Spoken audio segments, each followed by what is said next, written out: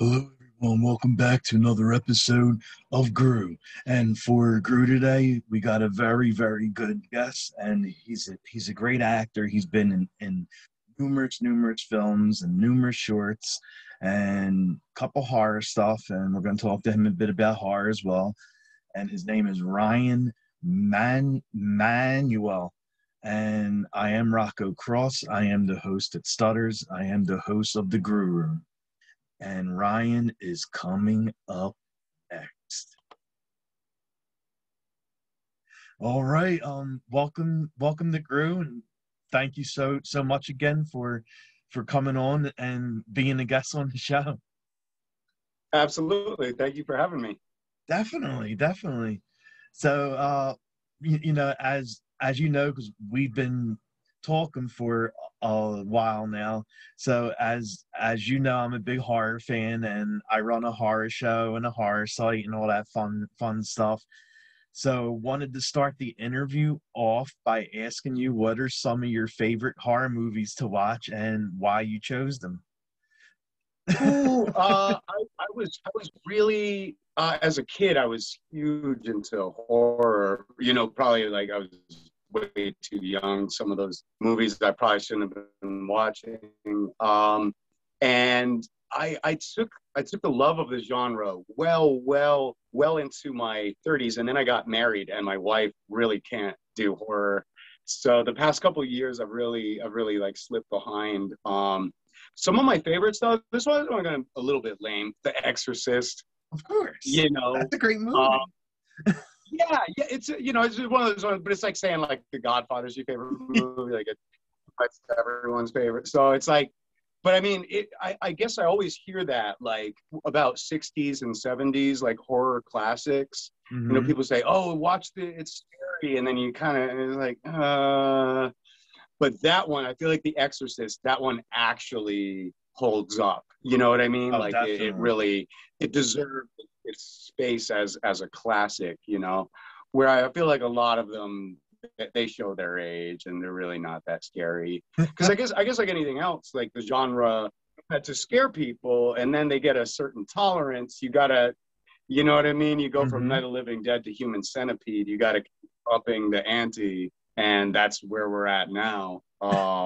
So yeah, the Exorcist. And I remember the last time we talked, Night of the Demons. Yes. Was like both of like in our favorite. For me, I don't know if it's hard for me to favorite, but it's like in the top 5, maybe top 10. Like it's up there. It's such a great horror movie. It is.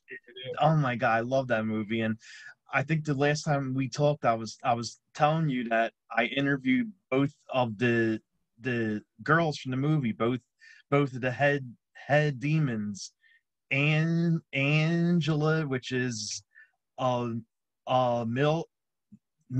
Kincaid, and Quigley, who's also in Return of the Living Dead and all that. That was Return of the Living Dead is another franchise. But yeah, they're aware, that it became something bigger than they ever expected, and they're still going to conventions and stuff. And that's something that was great about the 80s, because in the 80s they just made a movie. Here's a horror movie, teenagers get in trouble. You know what I mean? Like, it's not groundbreaking. It's not Tenet. But what would happen is people like you and I would kind of gravitate to it, and in some way say like, oh, as a kid I watched it over and over. It would define your childhood in some ways. And what they're doing now, sort of like with Sharknado and all that, is like they're trying to make these like campy classics. They're trying to make them bad and stuff. And what I miss is the age where it was innocent. They tried their best to make a good movie, and they would come up short, and it would be, you get Troll 2, you get Hilarious. God, yes. But you have to try to make a good movie. You can't try to make a bad movie, then you get what you get. So yeah, I think Night of the Demons was great, and it was great that as time has gone on, you talk to someone else and you're like, oh yeah, that too, because it didn't have as high of a profile as the Freddy movies, the Jason movies. it wasn't up there in terms of popularity, yet it Mm-hmm. still exists, and I love that. And I'm a huge fan of George Romero and Nice. the Night, Day, Dawn, and I even like Snyder's Dawn of the Dead. You know, Okay. I felt like he did this. The new one, Army of the Dead, Yeah. that one I've got about halfway through. I just sort of feel like I've seen it before. Right. You Right. know, Exactly. have That's how I felt too. you seen it? Yeah. Yeah, I wasn't a fan. it's like it's not bad, but it just feels like it's retread old ground. And I think he was trying to do something interesting style wise, but instead it just sort of felt gimmicky. Mm-hmm. Um, but anyway, yeah. So I still watch the Romero movies. I remember as a kid just really being blown away, not by the creature, the zombie, but by the fact that overnight the world sort of turns on its head, Yes. Yes. and suddenly society collapses. And as a kid, I found that fascinating. And now as adults, after the 2020 pandemic, it's not so funny anymore. But like, Yeah. No, it's not. it started to get a bit surreal, like some of the stuff there. But actually, in some ways, it's like those movies always had that popularity, and I do believe it's not because the zombie is an interesting creature. It's because it proposes that, like, what does that look like when you don't go to school anymore? Yep. When everything is about survival, the world is just turned inside out, and and I think people are fascinated by that, and that's why you'd see something like The Walking Dead Oh kind of yeah. come into play. So it's weird that this year we came neck and neck with a kind of apocalyptic I know. Isn't thing. that crazy? Yeah. And I think, Army of the Dead aside, I have a feeling there's not going to be as many like apocalypse type things, only because it's not as much of a fantasy anymore. I mean, you watch movies to kind of escape your reality. So Right. really escaping our reality. Um, Plus, honestly, I think that genre was getting a little saturated anyway. It kind of reached its I like, agree. all right.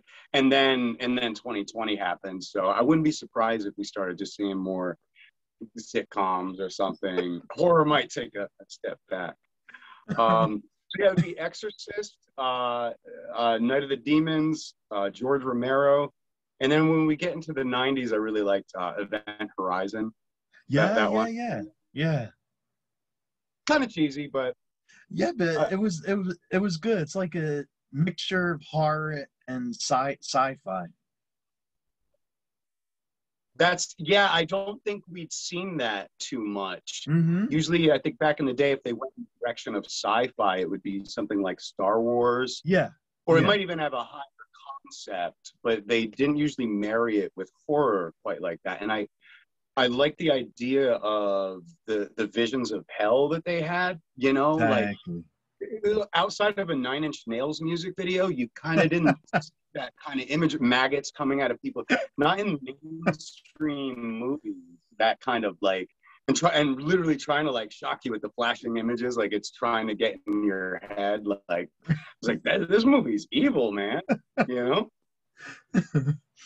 Yeah. That one I have to watch every once in a while. I got to go back and watch. So that's way up there too. And I'm actually doing a horror movie in a couple days, You which I'm are. pretty excited about. Yeah, I wish I could talk more about it, but it looks like they're trying to put it on like Alter, Crypt TV, things like that. Gotcha. So it's going to be a horror short, and because of that, I can't talk too much about what it's, because it's like, oh, what's the scary thing? It's kind of a surprise. It's hard to All talk right. about the plot without, giving away the surprise. But I thought I definitely could mention that. I was like, oh, I got to tell them. Oh my God, that's so awesome. Nice. Yeah, Nice. I'm excited. I haven't done too much horror. So yeah, kind of getting in there a little bit more is nice. Of course, like horror is so much fun. Like, and plus, like I think I was telling you the last time that we spoke. The fan base for horror movies is so huge, and the fans are so loyal. And you see this when you go to horror conventions and horror film festivals. the the fans will remember a horror movie that you were in, say in like 1981 or something, and it never made any money, it never moved off the shelf, but yet you would have like a cult following of fans that watch the movie over and over. That's how loyal the horror fans are. You're right. I think in some ways maybe it's not a fair comparison, but in some ways you might have your Marvel heads, your Oh DC yeah, heads that have that yeah. kind of like loyalty. But I feel like it's like an unfair advantage because they have the comic books and the lore. They kind of had something to support it before it got so big. And horror doesn't have that. It lives and dies just by what it is. And you're right. I can't think of another genre where people will have this kind of encyclopedic knowledge, Yes, you yeah. know?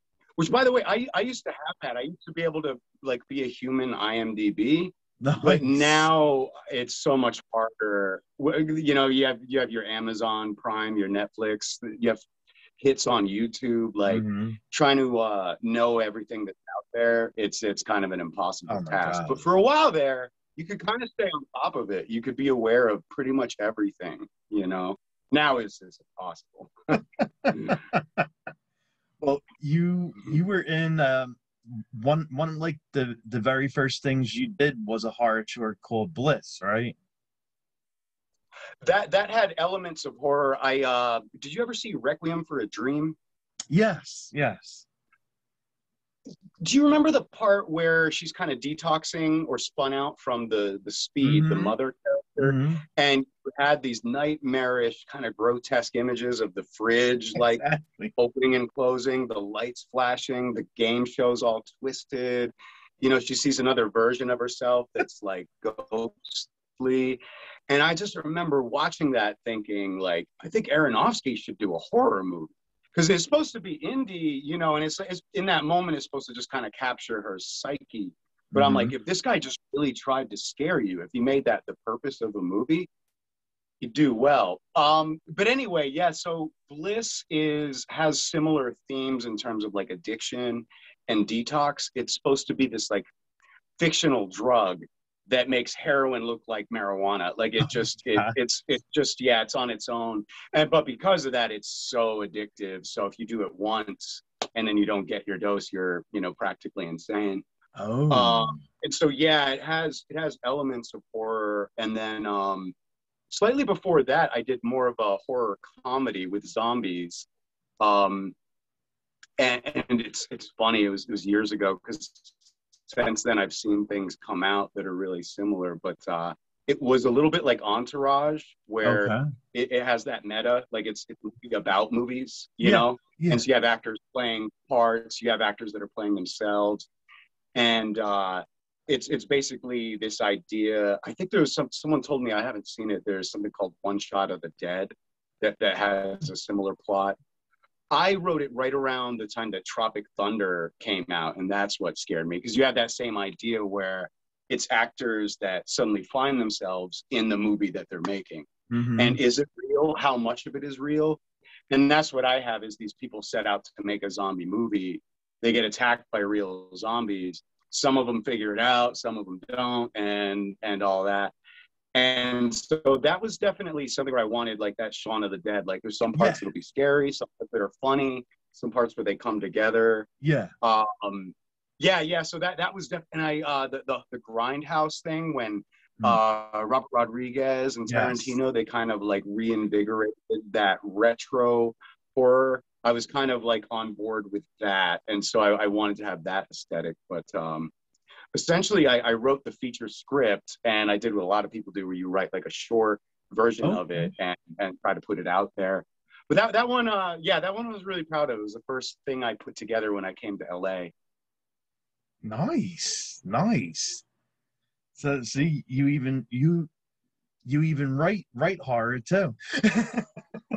I actually used to be more like more of the make my own kind of content kind of Yeah. guy. I was like that for a while. I've actually only focused on acting for about 4 years. And I know some people that do both. I don't know how. As an actor, I'm always like prepping for a role or auditioning. The idea of like trying to also put my own content together, I don't know how people do it, you know. So I had to make that switch from like creator to let me act in other people's things, you know. Exactly. But I might go back one day, you know. Those juices, they're always going to be there. It's just how much attention do you give them, you know.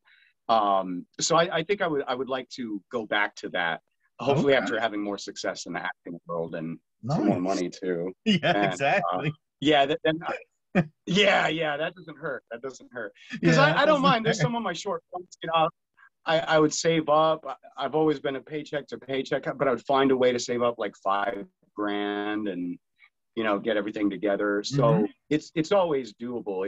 It takes a lot. It takes a lot, Oh, I'm you know. sure. Yeah, because Yeah. like a lot of people think that when they start doing films or shorts or whatever, like they're gonna make bank right off the start, and then the real world hits, and you're like, oh my god, I'm not making what I thought I'm gonna be making, and then that's when it hits them, and they have to make a decision if they want to scratch and claw and try to make money from acting or go do something else.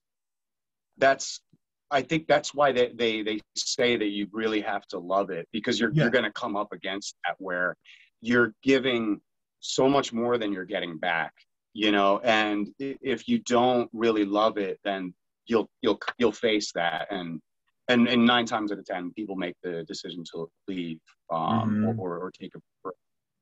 Um, yeah, that's something. It's good to have optimism to a point because yeah, it's like exactly.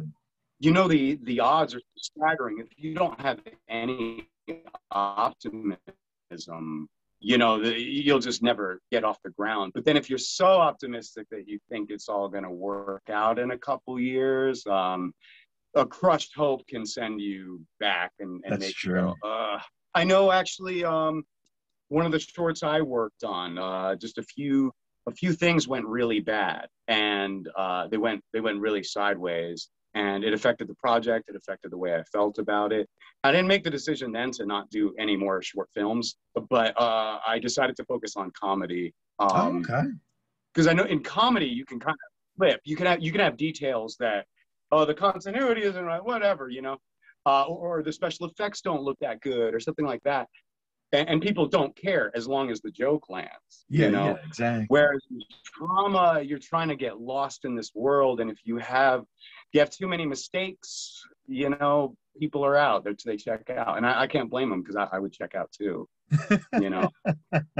So yeah, I've come up against that in smaller ways where I've kind of asked like, is this worth the effort? You know, not the entirety of pursuing a film career, but certain Hmm. aspects. I found myself doing exactly that, where I just kind of go, for now, this isn't for me. You know, Yeah. like it's yeah, you figure out what's too tough, and what I guess maybe like a boxer trying to figure out what weight class. Like, Right. okay, tried heavyweight, got my ass kicked.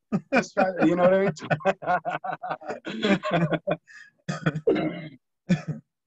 so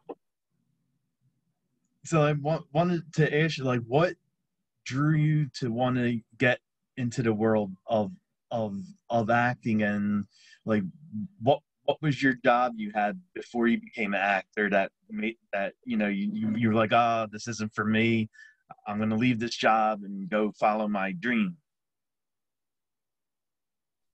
um, well, a big part of it actually is a little bit about like what we were talking about when you're a kid and you Hmm. watch the same movie over and over. I was definitely like that. I didn't have any brothers or sisters, and my parents worked at night, so I was definitely like a TV kid, you know.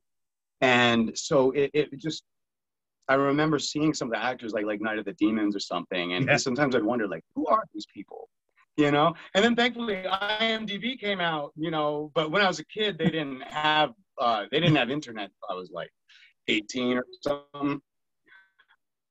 But when I was a little kid, it was so interesting to see these people's faces and know that they had lives. And I thought, how interesting would that be if one day there was a kid that watched what I was in over and over and over and over and over, and they'll always know my face. I'll always live somewhere in their brain. Right. So I know it sounds weird, but as a kid, I think part of the goal was having some kind of vain attempt at immortality. Like, this form will not live beyond, 80 years or whatever. But if I can live in your brains, live on the celluloid, then there's something to that. So that was definitely a big part of it for me. I like the idea of that it's forever. And it's a big reason why I never got too much into theater. There weren't a lot of film opportunities where I grew up, so I ended up doing theater. But then I always felt like it was such a shame that you put and not just you, but everybody, cast, crew, puts all this work, and then someone could have taped it with their like mini DV, but it's just not the same. It never is. Even if it's high quality, it's just never the same. And so I thought, what a shame that you put all this and then it just kind of evaporates to time and it goes away. So I think one thing I loved about film is it lasts forever. And you and I can still watch like a Stanley Kubrick movie, but we got to see how he thinks, and I always thought the immortality of it was really cool. And then I suppose as I got older, the idea of like being a Charlie Sheen, like, party chicks, before he started going crazy. But, when he was the fun kind of crazy instead of like the messy kind of crazy. I think, as I got to be like 20, I thought that just being like rich and famous and getting all the girls sounded pretty good. Hey, and I was like, if that's a way in,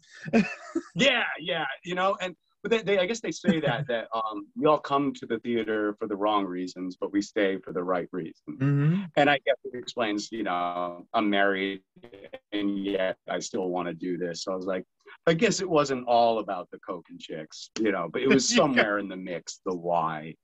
But also like being on a film set too, like even if you're just pretending, I like the idea that like, you have this life. I'm married. I live in Sherman Oaks. My hobbies are this. You have this life, and then, but for a little bit, you can live a different life.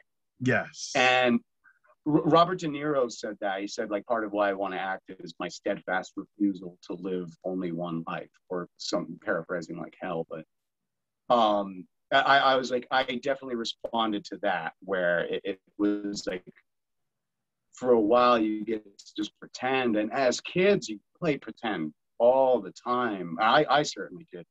Our video games weren't as cool, we only had two buttons, A and B. I know. So I think exactly. you play for an hour or two, then you're done. And maybe if they had Call of Duty, I wouldn't have been as you know what I mean? Oh yeah, video games back in the day was. We had to use our imagination. Exactly. But now I didn't play video games for 20 years. Then the pandemic happened and I was like, what's this Xbox thing? And then I see the graphics, the attention, and I'm like, oh my God. You're like, wait a minute, if this isn't what I used to play. I used to play just stick figures. So it was a 20-year hiatus. Like, I wasn't oblivious. You see commercials. I know stuff's out there, but once I started playing, I was like, oh, I get it. Like, this is something else. So I think, that idea of just really being in a different space, like, I could be in a spaceship. I could, and I think I had a job that was really boring, working in film on the post-production, and just a lot of time staring at the screen. And but doing 8 years of that, I think it did make me realize, like, I was meant to be like in the world. I was meant to be seen, not shut away in the dark, and there's times like I'd be editing my own films and getting lost in the minutia of it, and like staring at a screen. It's okay to do from time to time, but for my 9 to 5, you don't want I just be realized behind the camera. That was a big part of it. And I guess I didn't really maybe know that until I saw time slipping away, and feeling like something was wrong, like I wasn't, a part of me, wasn't complete. and I guess sometimes that's life. Like you have to make the wrong decision That's true. to make you realize like, that wasn't right. That wasn't right. You know, it's better if you get it right the first time, but it's it's better to course correct than Yeah. continue to be miserable Yeah, too, exactly. you know. So yeah, I was kind of at this impasse where I'd been in LA for a while, but I'd really just been kind of working and every once in a while putting my own project together, and Hmm. every once in a while getting cast in something. But really, I realized like I need a moment where I can give it my all. So it was really scary. But yeah, at 36 years old, I was like, I'm just gonna quit. I don't know what I'm gonna do. That was the scariest thing I've ever done. To not know, you know, I had bills, I had car payment, Yeah, you yeah, know, yeah. rent, no roommates. Like if it's like if I don't make money, that's like 2 grand every month. Like Yeah. bam, bam, bam. So it was frightening, but I just realized like before I say, okay, it didn't work out, I give up. I needed to have that one moment where I was able to give it my all and Okay. not be distracted by, you know. So yeah, that's one thing that I tell a lot of new actors is like you don't do it right away, not as soon as you get to LA, but find a way where you treat it like college and you say, this is what I do and I'm willing to go into debt over it. You Hmm. know what I mean? If you don't Hmm. have parents to help you out or any kind of support structure, because the truth is, you know, when I would find myself in an audition on a Tuesday, a lot of those actors, yeah, they had some kind of safety net. That's Oh how they yeah, could of be course. somewhere not at work on a Tuesday and then go to, well, you know, lunch after and just sort of like, oh, you know, not everybody, but I noticed that a lot of the people that I'd see in auditions, they didn't seem to have my problem where it's like, fuck, my boss wants me back in an hour. They didn't seem to have that. And I Yeah. was like, I need to be like you guys, you know, I don't know how, but I need to find a way where I can really come in and focus and not feel like I'm squeezing in my dream on a lunch break, you know.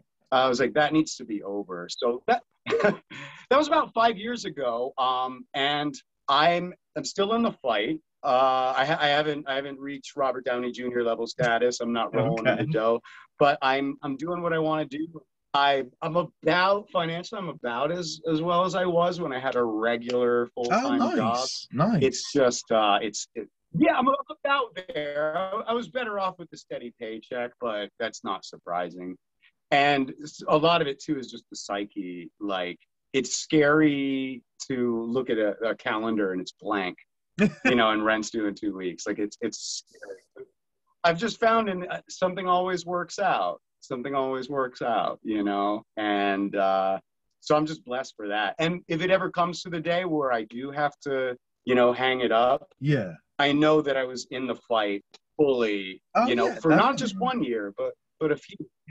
And that some of the experiences that I've had, the people that I've met, it's really been amazing. So I don't want to give up. I want to keep pursuing it. I want to keep growing. Of But it is course. kind of nice to know that if I had to walk away, I like it's my fears didn't come true. Where I guess my fear was that if I left my financial security, I was just going to get bulldozed in like 3 months. It was like, oh, that job wasn't standing in your way. You just suck.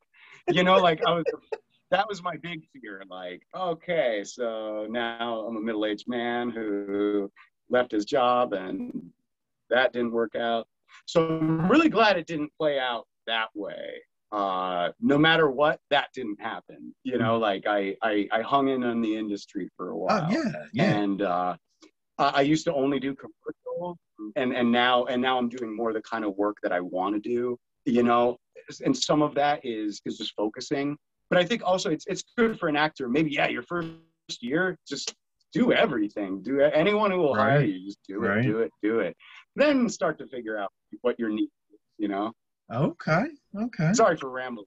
No, no, this is like really, really good because like it's good for someone to hear this, like someone who's starting out and trying to break into the world of acting. Like it's good to hear like these things, pointers and stuff that you're telling everyone.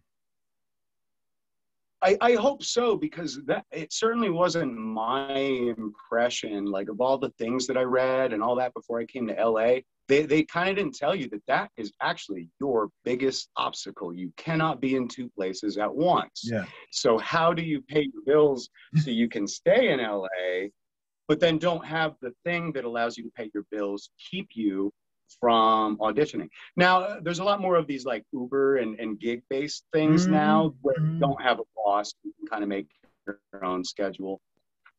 Unfortunately, when I was kind of up against it, it wasn't really like that. It Well, was like yeah, day job or exactly. not much in between. Uh, Exactly. so the grounds are getting a little bit better. And also with technology, there's more like self-taped auditions. So I think it's allowing people to maybe not have to be as drastic as I did, where I just threw myself off a cliff and said, "Here we go." You know, I guess you probably don't have to as much now with the way that the industry has changed. But honestly, I still recommend it, because your energy, even if you have the time to do it, like I said, squeezing it on a lunch break, do you really feel Yeah. like anything you squeeze in on a lunch break, do you really feel like that you're giving it your energy? It's like you do have the time, but you're also being pulled in so many directions. So if you can just find one moment to focus on what you want and see how that treats you, see how that Okay. goes. But again, I don't recommend doing that your first year. You should get to know, don't do it right away. Even though the irony is most people that when they get here, they don't have a job. Yeah, So it's yeah. like, it seems like that would be the best time to attack it before I get weighed down but the truth is you need to learn about the city and the way things work and stuff. But I'd say after a while, once you get your feet wet and if you feel like, you're ready emotionally, your talent is ready, then yeah, I think you got to find a way to give it your all. Isn't Oh no, anything worth it definitely. at the end of the day, you know, Definitely, like, to take as risks. long as long as you're happy doing it, you know? Yeah. And that's another interesting thing actually about, because some people say, well, why do you like acting? And people say, oh, it's fun. And I never really liked that. Yeah. I do have fun on set. There's something like that, but I'm like, oh no, roller coasters are fun, trampolines are fun. But what I say acting, it's more like it's rewarding. When the Uh-huh. project comes out and you're like, we did. That's so I'm like, I feel a sense of rewarding. But honestly, 9 times out of 10 on set, no, I'm memorizing my lines. I'm getting notes from the director. Right. It's not fun. And that's why they pay you. It's not, you know. It's not that, like if you could be doing an improv scene with another actor and you both laugh, like it can be fun, but so can any job sometimes. Yeah. Maybe you like your cubicle mate at your 9 to 5. Sometimes you have a laugh, I but it mean, doesn't mean that cubicles are never your fun. job is fun. No. And I worked at a Cubicles are media company. Like it still never. wasn't fun. Yeah, yeah. Although I guess it was probably more fun than other desk jobs. It was probably more fun than other desk jobs. True, But true, yeah, I true. always hate that one. Like, why do you act? Because it's fun. No, it's not. You know, I find mostly people that say it's fun, they're not usually like real actors. Yeah, yeah. There's many reasons, but I think what they try to mean is that there's this sense there's a sense of fulfillment to it that you don't necessarily get with every job. I know I didn't with most of my jobs. I was just trying to fulfill a paycheck, and Well, yeah, I you know. know, That's I all. guess, That's all it really is. Yeah. yeah. The most you hope for, I think, with those kind of jobs is that you don't hate it. Yes, And that's what I was exactly. wanting to settle for is like, I don't hate it, do I? I'm not miserable. I Mm-hmm. always feel like in life, if you are miserable, you got to find a way to change it. If you're miserable, You're right. You're right about most people that. don't like your jobs, but hopefully you're not miserable. Like I think that's a good target that people could aim for in those circumstances. It's like try not to be absolutely miserable if you can. Yeah, Yeah. that's true. That's true. You're right. Good advice. Try not to be miserable. And you're in a short film and based off one of my favorite video games, Street Fighter, and you play one of the leads in that short. Yes, that's actually one that I put together. Oh, okay. And some of I played Ryu, I played Wolverine, I played Iron Man in these projects that I put together. So the decision that I made with the with the project that kind of tainted my tastes, it was a drama, and I said, yeah, I'm not going to do drama anymore, so I'm only going to do comedy.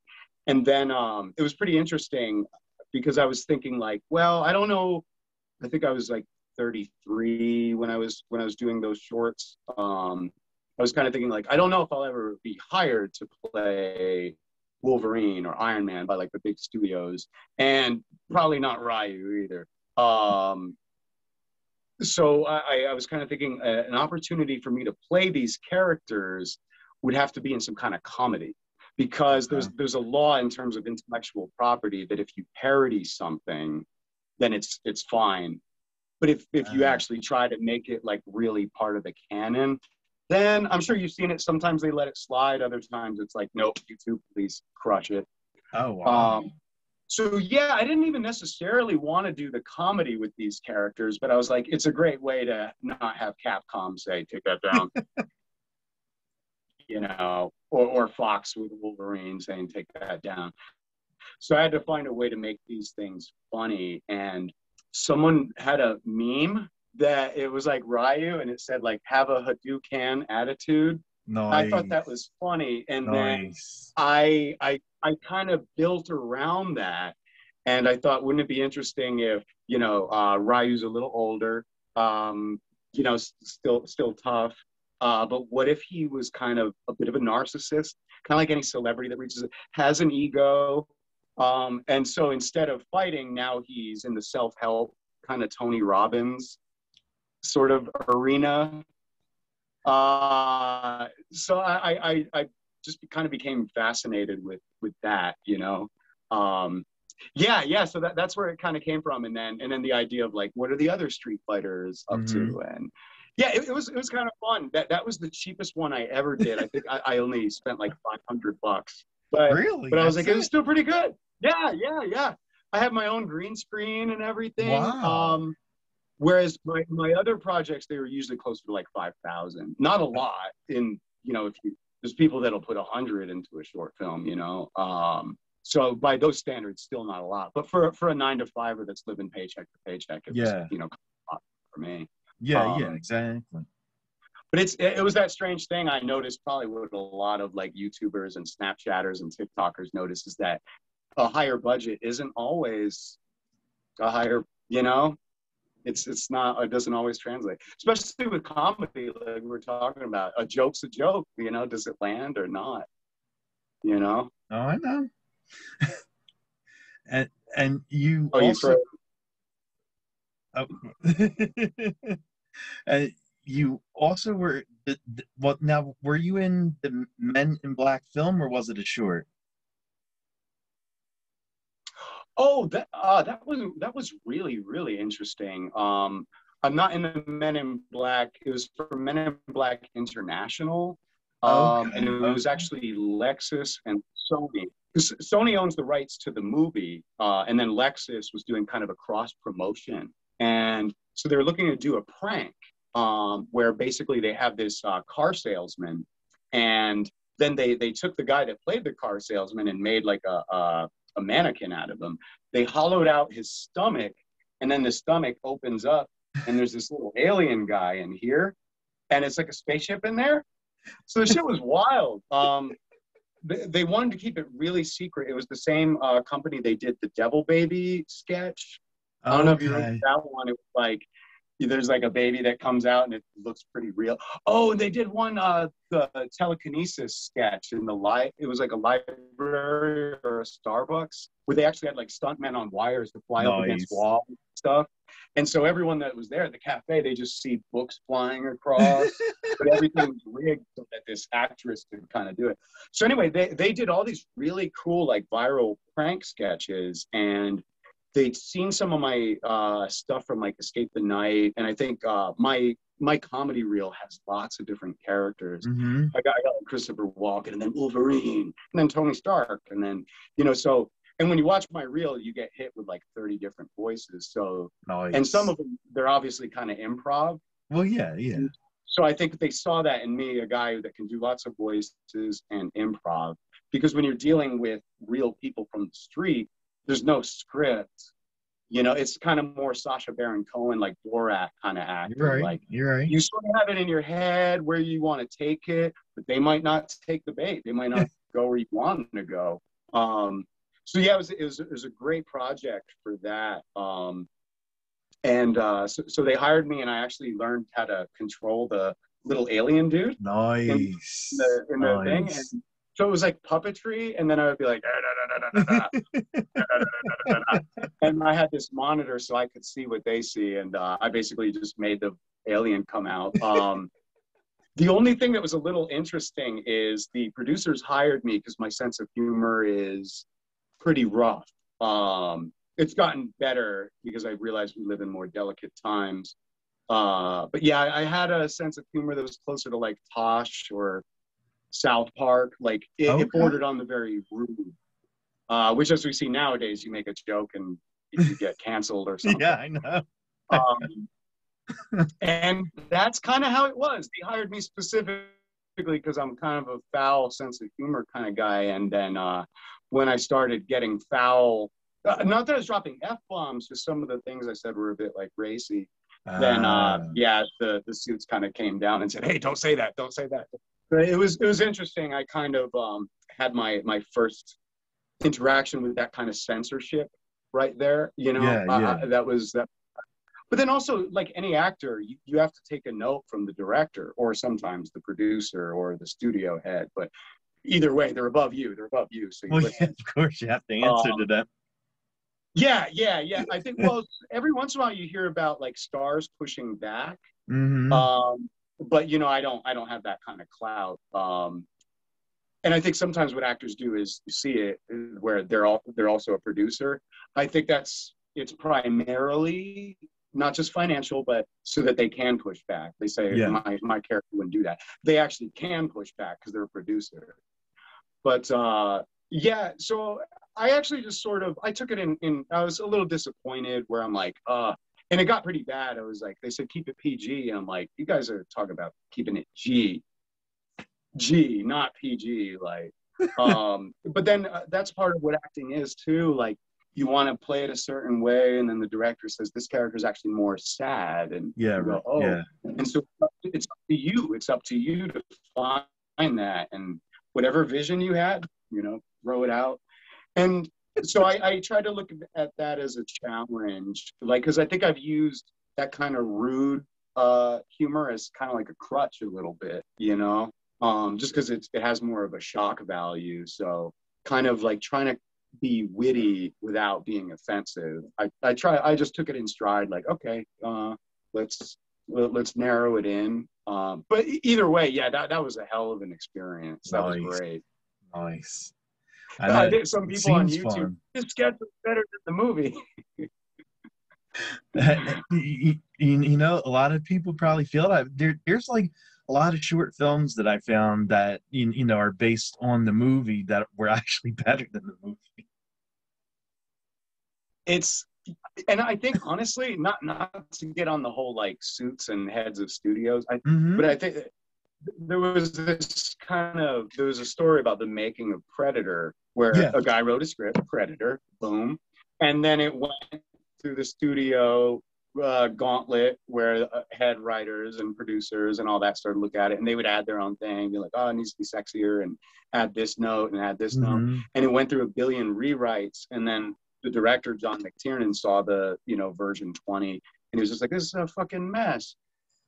Let me see the first version. And then he read the first one and he said, we're going to do that. So those 19 versions just went right out the window. Oh my God. And they went right back to the original. So I think sometimes why a short film might have more impact than the feature, I think it might be exactly because of that, because it's one person's vision that's not true. Filtered through what we think you'll like. And that's especially what they're doing. They're trying to say like, well, we're trying to appeal to this demographic. And there's nothing wrong with that. It's business. But but I think that's why sometimes things end up having this kind of generic, like, oh, it's not bad, but it's I not know. good either. I know But there's a exactly. purity to a short film when it's like, it's my vision. I wrote it, I directed it. We're doing it in 3 days, and then it is what it is. Sometimes that can be like astounding, and I think it's because it's like we're using the first version of the script, not the Right. 20, that's Right. been like pieces. Mm. Yeah, like there's so many like Friday the 13th fan films that are so good, and it's crazy. And the actors they got to play Jason is very big and intimidating, and I'm like really a fan of a lot of the Jason shorts. I think that's why I think it's great. I hate it when the studios kind of clamp down on fan films, Mm-hmm. and it's weird after some of the reasons why like I said, I played Wolverine and Iron Man is Yeah. because I was like, I don't know if they'll ever hire me to do Yeah, it, exactly. so I'll keep it myself. After that, there was a YouTuber, and she has something like 13 million subscribers, and I did 2 sketches for her. One is Wolverine, one is Really? Iron Man. And God, one of them was up to like 36 million views. And I think the other one's like a solid 20. And so they're Oh like my fan God. films, but again, they're like fun, they're comedy. So they're kind of protected with the parody thing. Wow. Um, but yeah, so like mine was satisfying because I actually took it like on the festival circuit and I watched it on the big screen Nice. with Nice. people and I heard them laugh and so it was rewarding and not in that way, but it didn't go viral or anything like that. Okay. But the ones that I did for a YouTuber, they did, and Oh, in some okay. ways that was really satisfying. Yeah, Wow. yeah, and so Awesome. the fan thing, I never thought I'd get into that, but for me, I thought of it as a way to play some characters that maybe I wouldn't get the chance to play. But yeah, and so I started getting more and more into the fan film world, seeing what other people are doing. Nice. I think it's great. Yeah, because what else would people do? They'd be like, oh, I like Batman, so I'll make a character like Batman. And it's like, yeah, just do it. Do the real Batman. Yeah, And of it's course. great. Nice. So like what songs do you like? Like what's on your playlist? Ooh, that one's rough for me. A little bit When of people say, everything, right? I really do though. I really do. I know everyone says that, but then you see their playlist and it's like, not really. Yeah. It's all metal or it's all rap or whatever. Um, yeah, the only things I don't listen to too much of is country music. Um, I like some metal, but definitely can't do too much. Mm-hmm. So it'd be like country, the really heavy metal, and then some of the really crazy like bassy dubstep kind of Okay, techno. yeah, I okay. like electronic, the ones that sound like robots fucking. Yes. That starts to be like, ow, like does anyone like this? Yeah, yes, I like soundtrack music. Um, but I guess probably some of my favorite. I like the Killers. I like Arcade Fire, Diplo. I like Sia a lot, and rap. I like rap a lot, but I don't necessarily have too many because it's changed over the years. Okay.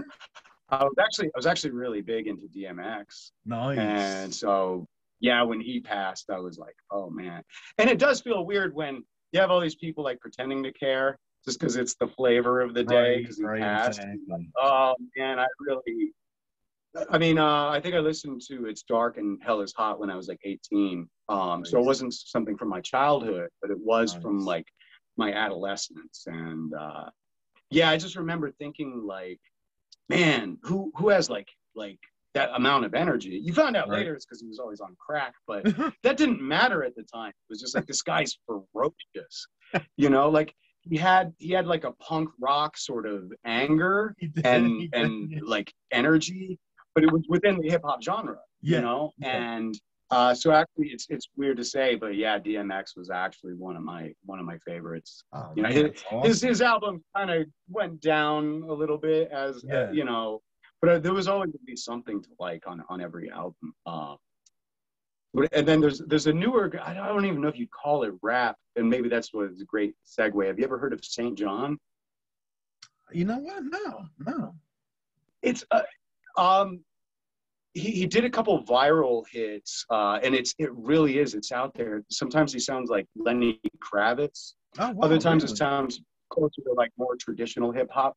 But we're seeing more and more. We're like Billie Eilish will do something Yeah, that'll sound something like Marilyn Manson, yeah. and then she'll do something that sounds more hip hop. So you see people playing with genres now, and I think that's great. Oh But no, that's it why is. sometimes it's hard to say, like, oh, I like this artist, but I don't even know what genre you call it. You even hear like a little reggae. What about you?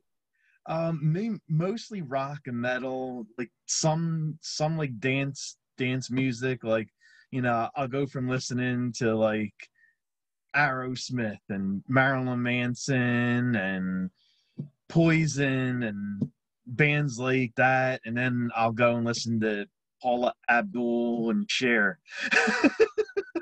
So I never got too much into Cher. I liked some Paula Abdul though, especially when I was a kid. yeah, Yeah, there was some Paula Abdul songs that were just like, yep.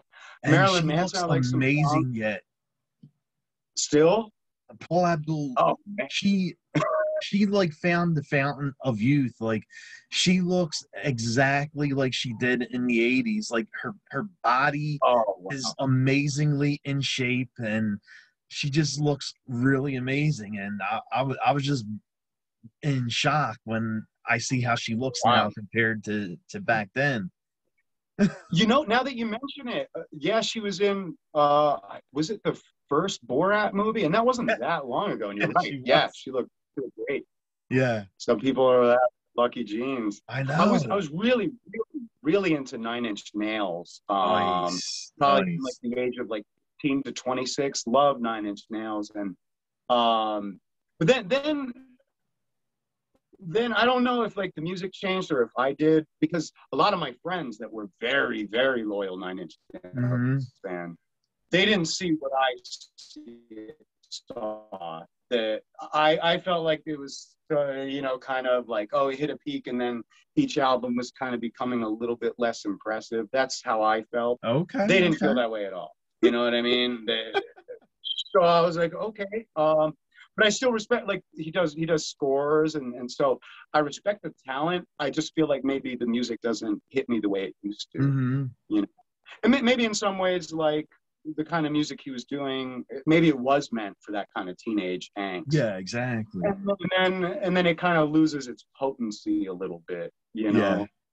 But I still respect the musicianship, the artistry. I'm not saying that like it's bad. I just feel like maybe it doesn't like touch me the way it used to, Yeah. you know. But it's interesting. Like I feel like DMX. Like I didn't grow up in the Bronx or go to Well, jail yeah, or of have those course. experiences.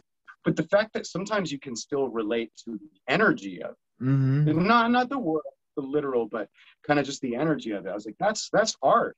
It's human beings Oh connecting. no, I know. Even Nice. And like, where can fans find you at? Like, with your socials, and if you have a TikTok and all that stuff, a website. I just joined TikTok about a month ago and didn't really use it. And then I remembered I've done a few like of those viral sketches with like Hmm. famous TikTokers and stuff. So I was like, okay, I'll give it a whirl. I kind of didn't want to do like, I didn't want one more thing to worry about, but sometimes you got to see where things are trending. Well, yeah, Like exactly. imagine if you stayed on MySpace, it's like, you know. So so I was like, all right, let me look into that. But mostly I'm on Instagram. That so I'm at Ryan Manuel underscore actor on Instagram. I definitely I'm better at keeping update there. I usually don't go more than maybe 3 days without having some kind of like update. So I basically I used to have a website and I was like, oh, why bother? Just use Instagram. That's what Yeah. like I know a lot of actors that have websites, and I'm like, it'll come in handy sometimes, hey, look at my stuff. But really, I feel like to engage, yeah, you're better off using social media, Oh, and it's more definitely. fun. Definitely, yeah. Absolutely, you know. And like, is there anything coming out next that you're allowed to talk about? Like, do you have anything coming out you want to plug?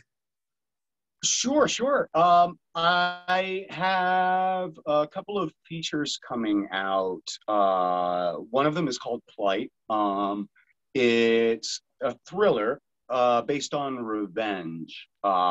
So it's hard to explain, but it's a really, really interesting story, kind of about five people that all have their own motivations, and the whole movie kind of builds towards this head. And I really fell in love with the script. A lot of what it does is kind of tackle morality, you know, without being preachy and over the head, but really the subtext of it is, it really makes you wonder, like, what is the right thing to do, or Oh, wow. how do you view it? And it made me think a little bit of Game of Thrones, where, you know, you Nice. have Jamie Lannister, where for the first 3 seasons, he was like the bad guy. And then we creep up to about season 7 and he's like the hero. And it's just all kind of changes how you look at it. And I play a character similar to that, where you begin to look at him as the bad guy, and then as Okay. time goes on, maybe not. So that was really interesting to do. And then I'm in another film called Cats of the Bayou, which we shot in New Orleans. That was really great, right before the pandemic. That should be Oh, releasing. But it's about cat people, and so this kind of, it's culty without being like horrific and weird, you know. But these people are kind of all in their own world, and you know, they have their Egyptian cat gods and all that.